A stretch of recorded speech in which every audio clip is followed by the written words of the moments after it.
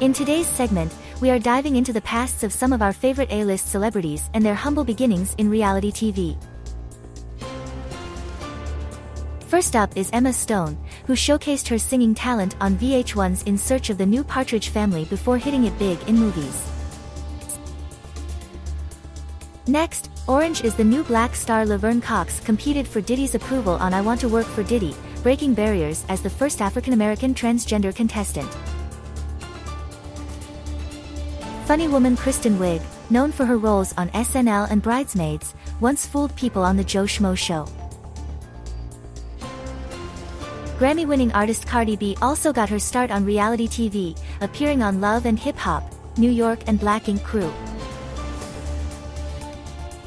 Meghan Markle, now the Duchess of Sussex, was a briefcase girl on Deal or No Deal before her acting career took off. Lady Gaga, the multi-talented icon, had an early stint on MTV's Boiling Points. Thor star Chris Hemsworth showed off his moves on Dancing with the Stars Australia before becoming a Hollywood superstar. Mad Men's Jon Hamm tried his luck on a dating show called The Big Date. And lastly, Queen Beyoncé herself competed on Star Search as part of the group Girls' Tyme. We can't forget to mention that Kesha made an appearance on The Simple Life in search of a date for her mom.